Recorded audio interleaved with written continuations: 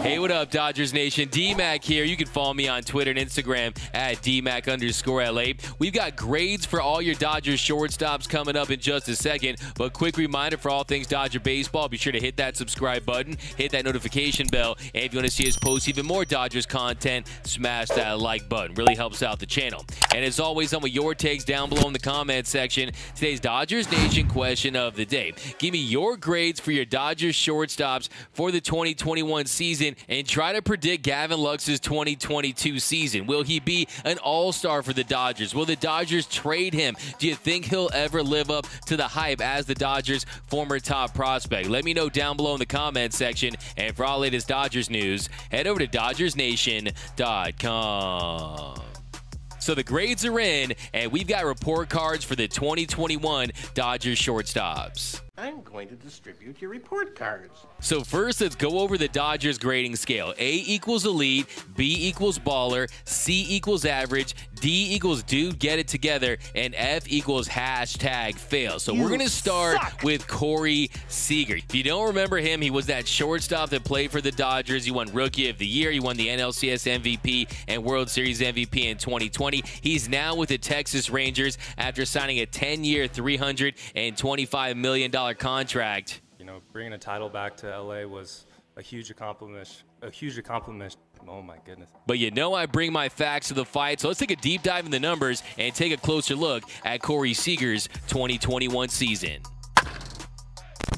Last season, Corey Seager in 409 plate appearances, he slashed 306, 394, 521, hit 16 home runs, had 57 RBIs, had a 147 WRC plus, had a 3.7 F4. Now, in the postseason, it wasn't the same Corey Seager that we saw in 2020. When he went to God mode in 2020, he was all-time greatness. But last year, it wasn't the case. He slashed 188, 264, 375, had 2 home runs and 6 RBIs. So he definitely came down to earth. And of course, he suffered that injury in May where he was hit by a pitch by the Marlins' Ross Detweiler. He broke the 5th metacarpal in his right hand. It forced him to miss 65 games. And up until that point, it really was a so-so season for Corey Seager. Still above average with a 116 WRC plus, but through his first 37 games, he was slashing 265, 361, 422, had just 4 home runs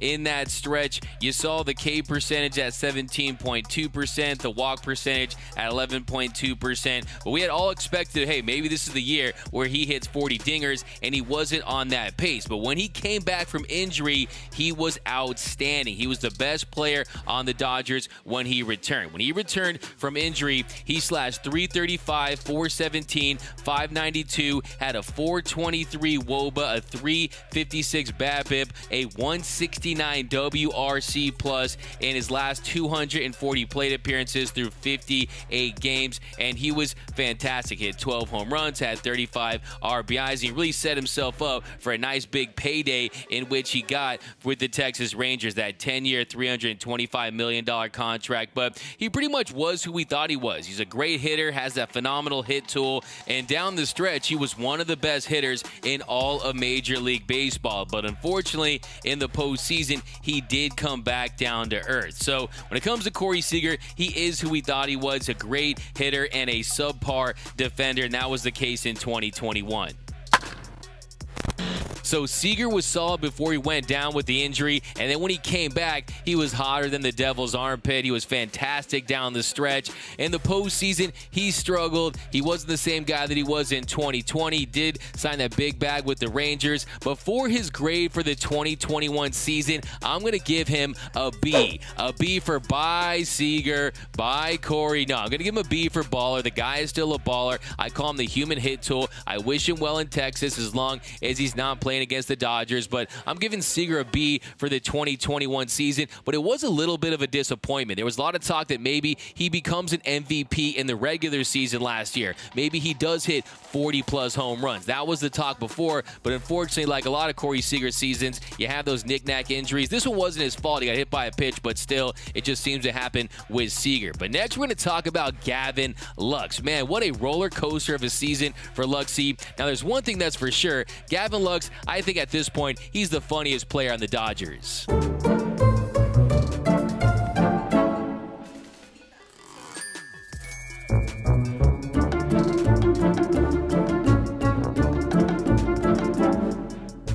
I'm telling you, Lux's looks are hilarious. The funniest facial expressions on the Dodgers right now. But let's get to the facts on Lux. Let's take a deep dive into his 2021 season.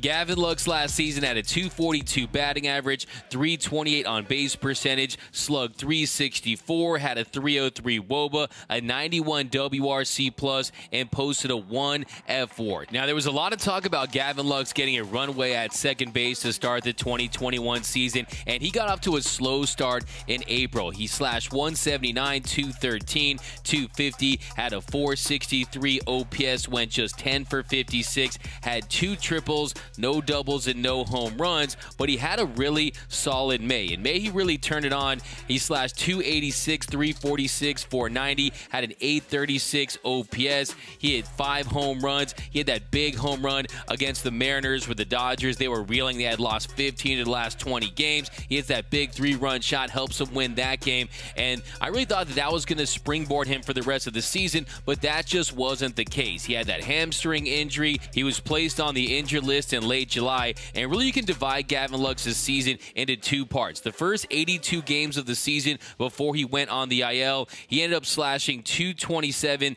.307, .349, had an 81 WRC+. You see that strikeout rate at 23.6%, the walk percentage at 9.9%, but then he went down to AAA. He started playing more outfield, and that was necessary for him because the Dodgers, of course, they traded for Trey Turner at the deadline, and he took over second base, and then Corey Seager, he returned from the broken hand injury. He went back to shortstop. So really the only option for Gavin Lux was to play in the outfield, and when he returned, he really made a nice impact. In his last 20 games of the season, Gavin Lux ended up slashing .316, .426, .439, had a .136 WRC+, had a .373 WOBA. You saw that strikeout rate go from 23.6% in the first 82 games down to 13.2% in the last 20 games. You also saw that walk rate go up to 14.7%. So it looked like the light switch had turned on,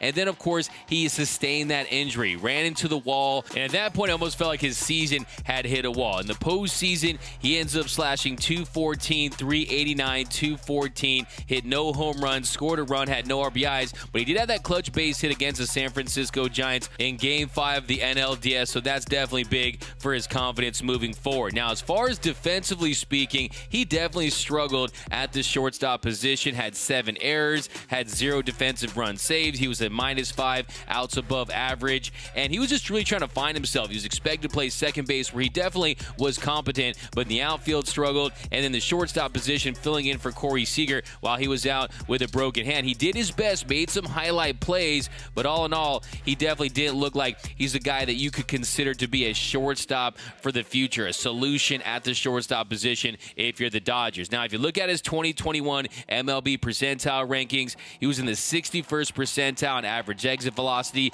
the 43rd percentile in expected WOBA, the 13th percentile in barrel percentage, the 66th percentile in whiff percentage, the 13th percentile in outs above average, the 67th percentile in max exit velocity, the 62nd percentile in expected batting average, the 45th percentile in K percentage. He was in the 87th percentile in chase rate, which is good, the 43rd percentile in hard hit percentage, 27th percentile in X slug, 73rd percentile in walk percentage, and he also showed that elite sprint speed in the 94th percentile. Now, where Gavin Lux really needs to improve is, one, hitting breaking balls. He hit .214 against breaking balls last season, and also hitting against left-handed pitching. He has struggled mightily against left-handed pitching, even dating back to his minor league career. Last season versus right-handed pitching, 283 plate appearances. He slashed .260, .343, .404, had a .281 expected batting average, a .425 X slug,